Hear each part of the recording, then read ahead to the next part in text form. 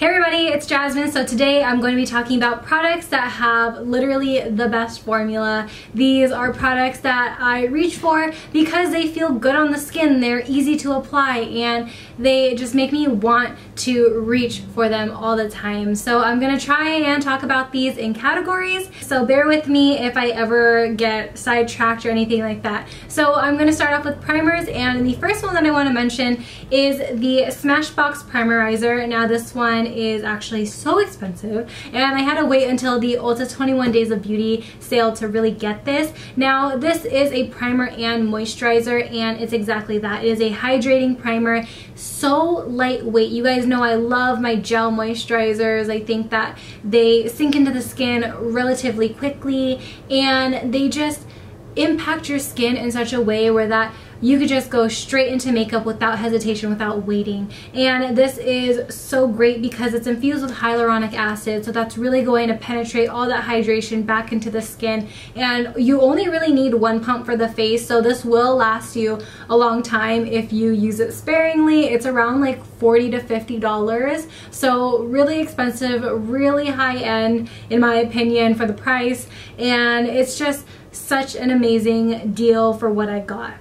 The next primer that I have is something that you guys know that I love. It's my Ride or Die primer. It's something that I travel with. This is my second bottle. I need a third backup, and it is the No Problem Primer by Touch in Sol. This stuff is absolutely amazing. This is an $18 primer, relatively inexpensive. I think that's a great price for what you're getting. Now, if you're familiar with the original Smashbox primer, this one, it kind of has that similar like silicone-y texture, but it also kind of feels like a hybrid between the original Smashbox primer and then the Benefit Professional. It just has a lot of substance, a lot of grip, and it makes the foundation look so amazing, but it doesn't feel like you have anything on the skin. And I know a lot of silicone-based primers just feel like a barrier, it just feels like it's sitting on top of your skin. This one actually sinks in, and it actually looks amazing throughout the day. It doesn't break down as quickly,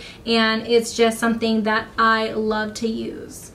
Another primer that I really like, this one's actually from the drugstore. This is the Catrice Prime and Fine Smoothing Refiner Primer. Now this one is very similar to the Tarte primer. I'm not sure what it's called, but it's a putty primer, and you just dig your finger in it and you just pat it on the skin.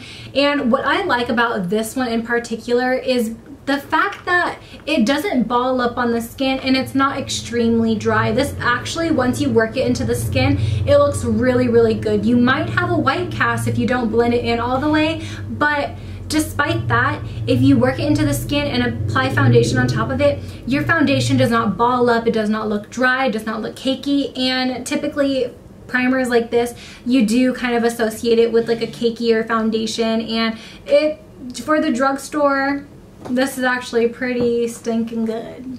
Foundations are going to be pretty straightforward, pretty simple. Now, you guys know I like my NYX Can't Stop Won't Stop foundation. This stuff is full coverage. She's full coverage, she's thick, and she has an amazing shade range. I believe she has around 45 shades, which is so inclusive, so amazing, and it looks amazing in photos, and it lasts a really, really long time. This can last up to 16 hours on the skin. That's how I tested it, and it to me is a great formula because not only is it thick and long wearing, but it doesn't feel cakey on the skin. But I do admit, once you use more than 2 layers or 2 pumps on the skin, you will feel cakey, but that's kind of the nature of it. Like, you already know going in this is a thicker foundation, so you're not going to need a lot of layers. So if you obviously do more layers, you're obviously going to feel cakey, but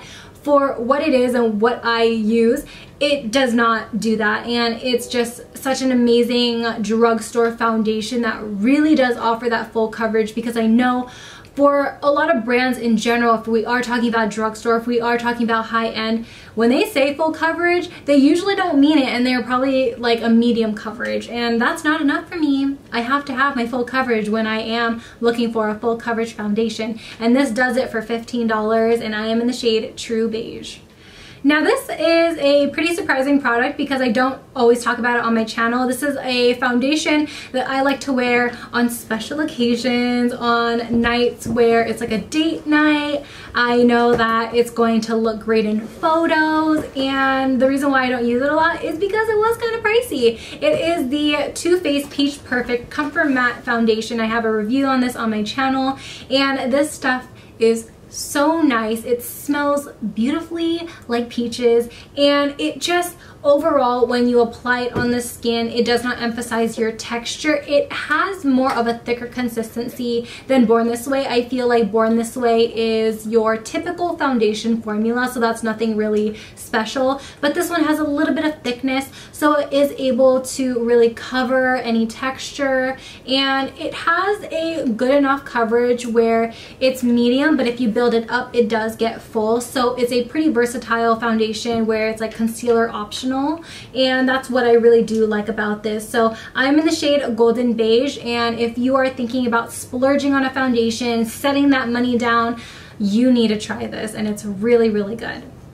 The next foundation that I'm going to talk about is something that you guys know I love. It's my Catrice HD Liquid Foundation. This stuff is absolutely amazing. I love this because it just makes your skin look effortlessly smooth. It is a very liquidy, watery textured foundation. It claims to be like a serum foundation, so something just very liquidy. And to me, that would have turned me off, but the coverage on this is absolutely amazing. They just did a foundation expansion range, and it could be better, it could be darker for sure, but now there are more options. So if you were looking for your shade, there's just not 4 shades anymore, there's 17, and you know, it's better than nothing. Like, you know, they tried, and that's all that I could give them. Like, they tried to expand it as much as they can, and it's just a really inexpensive foundation, honestly. So if you ever get the chance to try this, I highly recommend it. I use it all the time in my videos, so this is no stranger to you here.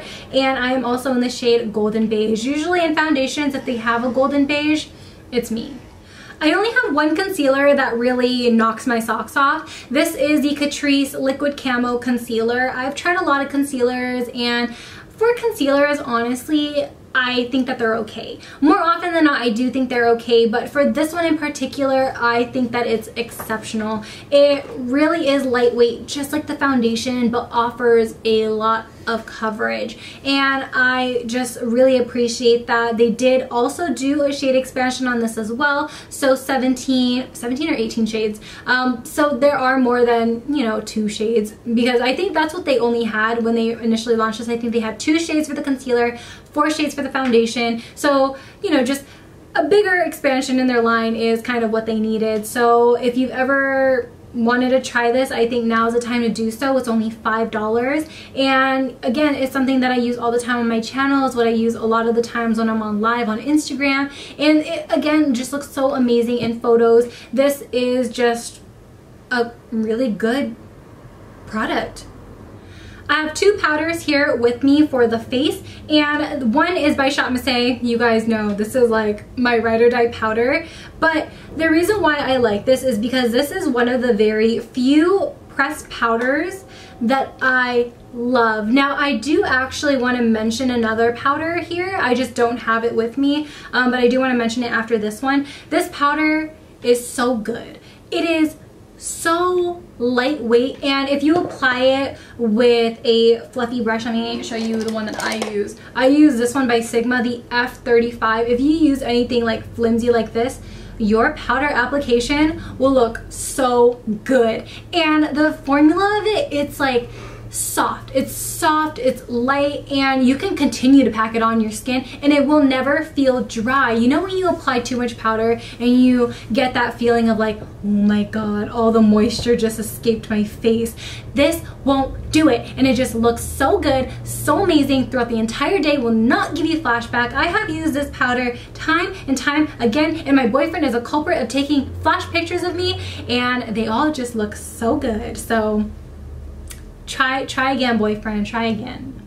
So the powder that I also wanted to mention is the IT Cosmetics by Pores pressed powder. I do enjoy the pressed powder because If you guys remember, in around 2017, I was really an advocate of it, but the reason why I no longer really use it is because it gives horrible flashback. It makes the skin look absolutely amazing, and it was kind of like the ShopMissA one where you can apply it and apply it and apply it and your face will not feel dry. In fact, your pores actually look reduced and your fine lines look reduced while you're wearing it. Like, the heat of your skin melts that powder into your face and it just looks absolutely stunning. So formula wise, amazing. Flashback, pass. Like, I don't use it because one, she is kind of expensive, but also, you know, I just can't justify the flashback. It's really bad. Like, it's just pure talc.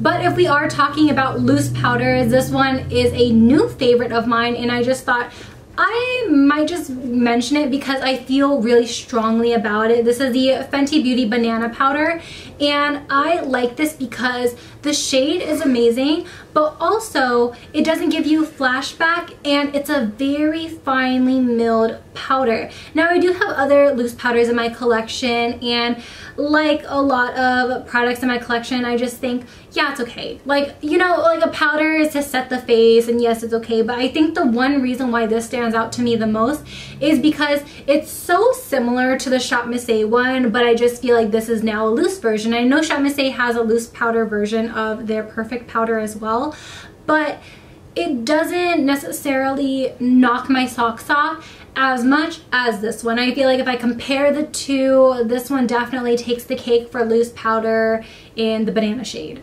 Once you blend it in the skin, it just feels so buttery, so smooth. It sinks in whether you are using a brush, whether you are using a sponge. It just is so finely milled that it looks so good on the skin. So I have a bunch of things relating to like the eye category. So I'm going to talk about non-palette things, but like eye category. So for eyeliner, I love anything that's a brush tip, but specifically I do really enjoy my Physicians Formula Eye Booster Pen. I've talked about this for years on my channel. This is my Ride or Die liquid pencil, and it's just so great because not only does it give you a slick black line that you can literally wear all day without smudging and without budging, but it's also infused with a rose serum, so it helps your lashes grow. This formula, they really thought about it because I am a huge advocate, and I got a comment a while ago asking if the serum actually worked, and in all honesty, I feel like because I use it so often, I feel like it did work.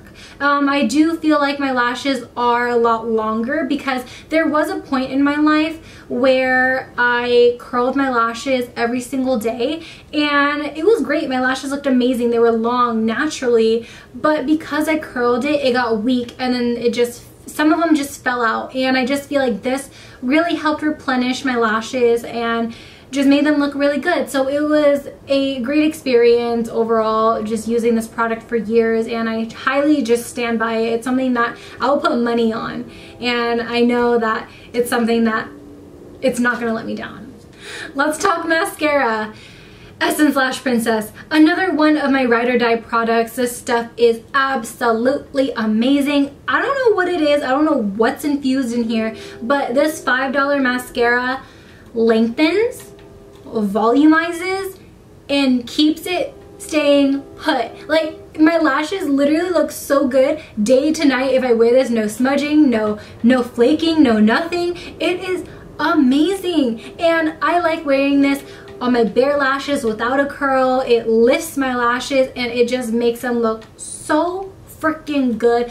The wand itself is also really nice. It's a more of like a slimmer wand, and that's my preference. They do have their other lash princesses in the orange tube and purple tube, but I really do like this formula the best, and it's their false lash effect formula, so that's probably why I like it, because it really does give you the best of both worlds, a length and volume. For brows, I have 3 products. 2 of them are from ShopMissA. Now, I think through my eyebrow journey, I think that these are probably one of the best in formulas. Their sculpting eyebrow pencil, and their Wonder Brow pomade. The Wonder Brow pomade is pretty much like an exact dupe of the Anastasia Dip Brow pomade. I have a video comparing the two, and this brow pencil, absolutely amazing. Not too waxy, not too dry, and there are a lot of drugstore eyebrow pencils that are really, really waxy, and I believe that's the case because it's cheaper to just load in the wax as opposed to the pigment, and these two products really do it for me. They work really, really well, and they're just gonna stay in my collection always. While looking in the brow category, I thought to myself, is there an eyebrow gel that really has the best formula? And without a doubt, I said Glossier Boy Brow. I don't use this a lot on my channel because I'm running low and I want to preserve it for days where I absolutely need it. This stuff is so good. The brush itself is really, really thin. If you've ever used the Essence Make Me Brow, very similar to the wand in that one, but the formula, it really grips your eyebrow hairs and it just stands them up wherever you place it, and it's just so amazing. The translucent shade, this one is actually clear, so it's not like ShopMissA, it's not like ColourPop where you do have that white residue in your brow. This stuff will actually be clear, and it's just amazing, and it's literally like hair gel for your eyebrows.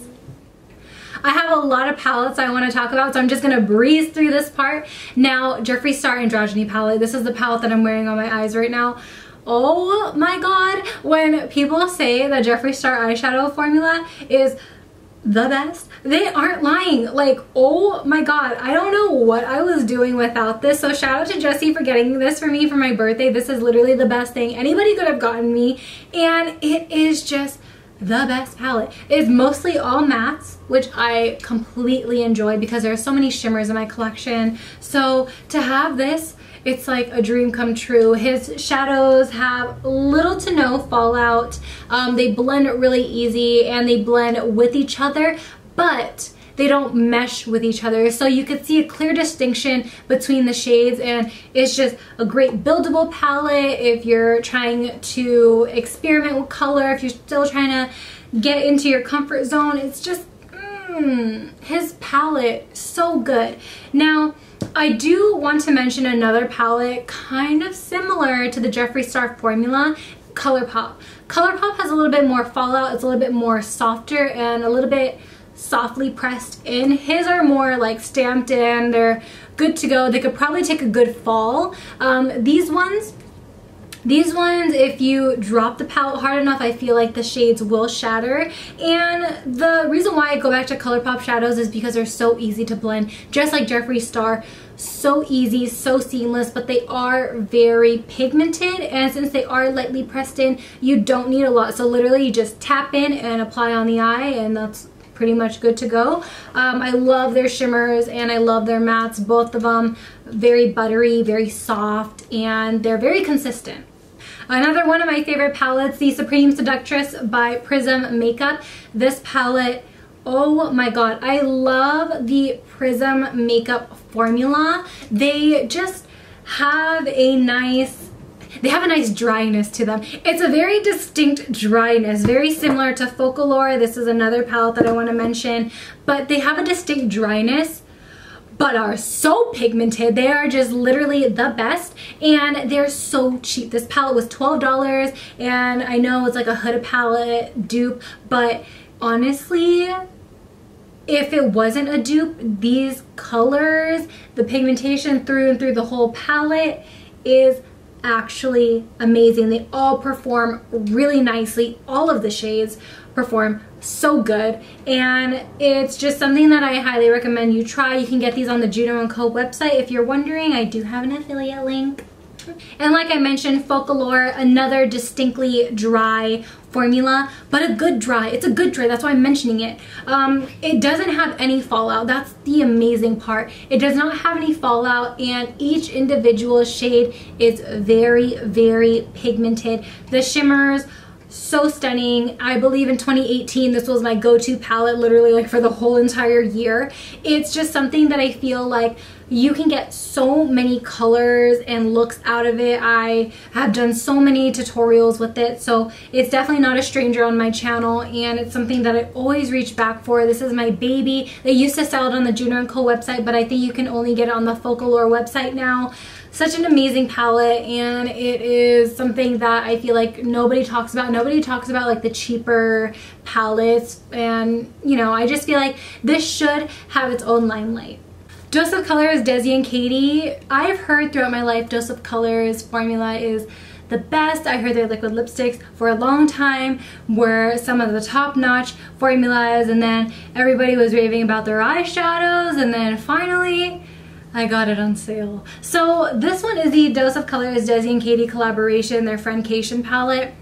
This is so amazing because when you build up the shades, the light shades, or even the darker shades, when you build it up, it keeps getting darker, and it really does build up. Now that could be a turnoff for some people, but for me, if I'm really going for a deep dark smoky eye, I want it deep dark, and this will really give it to you. The palette itself has little to no fallout. The shimmers in here are packed in pretty well, but they still have very high pigment, very high shimmer. They're very metallic, and they're just so unique. I don't have a palette that's similar in formula to this. It's very distinctly like Dose of Colors, like Dose of Colors made this. Now let's talk about the face. I have two Makeup Revolution face palettes. Their face palettes are so good. They are literally amazing. I have the Golden Sugar 2 Rose Gold up here and All About Bronze down here. They make such great consistent formulas when it comes to the face, and I just feel like they layer on really nicely. They blend perfectly onto the skin. They don't emphasize the texture. These are a little dry. They feel baked. When you go into the shimmers in this palette, they're not lying to you. Like, they really are reflective, and they just complement the skin so well. So if you are ever at an Ulta, if you're ever looking for a Makeup Revolution palette to try, I highly recommend any of their face palettes. I've never tried any of their cream face palettes, so anything powdery will do. I have a lot of lip products to talk about, and the reason why I feel like this part is important is because colors have already been made. You know, it's so hard for a brand to be very unique with their shade range because things have already been done. And I think the only way to distinguish which ones you like is the formula. And this is where it counts. So we're going to talk about some liquid lips. I have 3 liquid lip formulas, Dose of Colors obviously in here. This is more of a moussey texture, but not as moussey as NYX Lip Lingerie. This one is moussey, liquidy, but it dries down very comfortable. It almost dries down to like a normal lipstick, and that's amazing. I love the shade Supernatural, something really nice. It's a nude.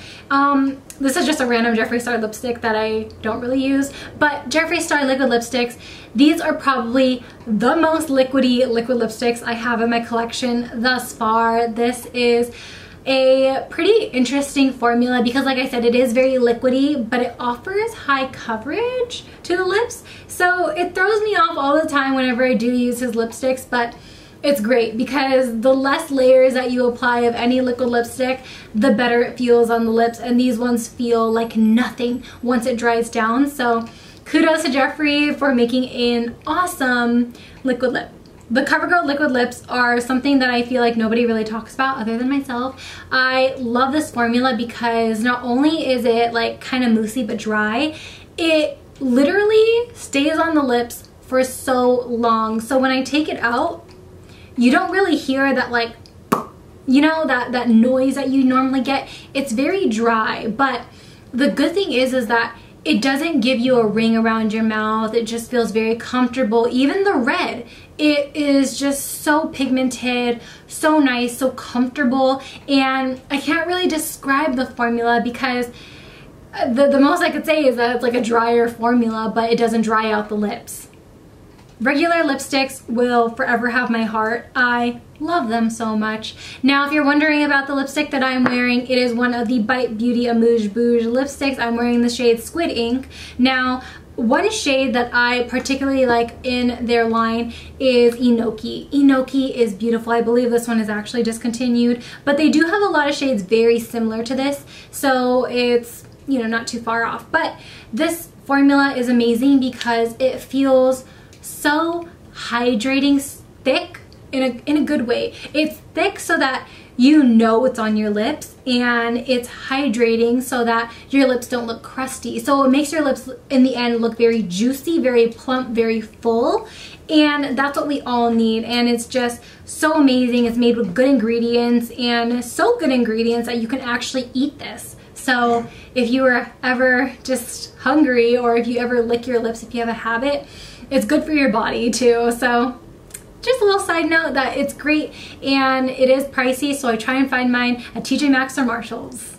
I don't know if you guys were here literally since the beginning, but I always have said if I could have one lipstick formula for my collection, I would have Smashbox. And Smashbox is so similar to Bite Beauty in a sense where it does feel very luxurious, very thick. Their cream formulas, their matte formulas are a little bit different, but their cream formulas just feel very luxurious, very just nourishing on the lips, while their matte formula is like a soft matte. It's like a coat on your lips, and it feels almost like a suede. Like their mattes feel like just very soft, very velvety. It's just a formula I feel like nobody ever really talks about unless you've really dove into it. So Smashbox lipsticks are another one that I would probably splurge on. It is hard to splurge on a lipstick, you know, like $30 or $20 a lipstick is kind of like, ugh, like I don't really want to do that. But if you were talking about the feel of something being super nice, I think Smashbox really does it well. And finally, we are going to talk about one of my absolute favorite lipsticks. This is my #1 nude. This is the product that I wear all the time. It's something that I get questions about, and it is my MAC Naturally Transformed lipstick. Now, this is their matte formula, and their matte formula is a little bit drier than Smashbox is. So Smashbox, I mentioned, it felt like suede, velvet. This one feels more of like a dried down liquid lipstick. So once you apply it, it's very creamy, but it does dry down. So it does last a pretty long time on the lips, which I absolutely adore. I love it when my lipsticks can last all day and with no touch-ups. Amazing. This one will really do it, and I know one of their iconic matte lipsticks is Ruby Woo. It's a little bit more moisturizing than Ruby Woo because that one is actually so dry, but this one really helps make the lips look great. If you watched my last video, that's what I wore in the video, and it just makes the lips just look so good. Again, I wouldn't be wearing these if they didn't make my lips look good, so that's all I'm saying.